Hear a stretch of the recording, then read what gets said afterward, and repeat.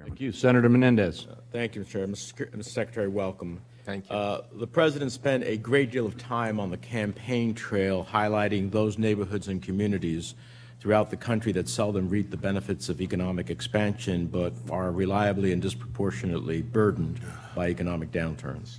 So explain to me, how is it possible to reconcile the President's promises and your commitments with the administration's plan to eliminate the Community Development Financial Institution Fund, the very foundation on which these investments are made possible? As you know, the President's budget has as a priority to make sure that we reinstitute proper spending for the military. The President is very concerned that we have not made those proper investments over the last number of years, and that required a huge investment on part of the government. So we had to make difficult decisions in where we would try to save money on other areas. While I share some of your concerns with the CDFIs, we had to look at this across a lot of different priorities. It is an area where this market is mature and there is private capital that will come in and the banks do lend, but I do share your concerns on this. Let me respond to that because I believe in a strong defense. We spend more than the next 7 countries combined.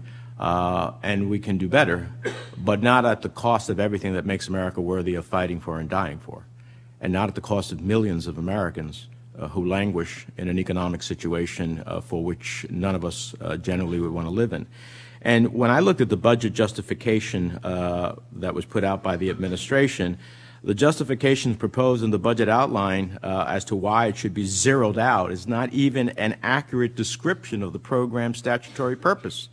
It said that this was to, quote, jumpstart an industry. That wasn't the case. It was created to promote access to capital and promote economic growth in economically distressed areas.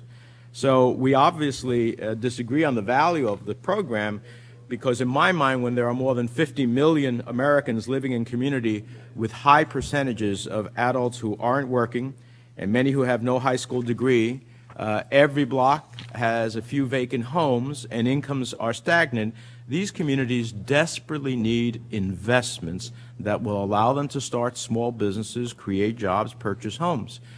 This is where I thought I was going to find common ground with the administration, but zeroing out, for example, CDFIs, even in your desire to do national defense, doesn't make any sense on behalf of the very people who you supposedly want to defend. We want to defend, but we also want to create economic opportunities. So even the banking industry, the ABA and the ICBA, said it best in their letter to Congress requesting full funding. They said CDFI work in the exact communities that were the focus of this conversation.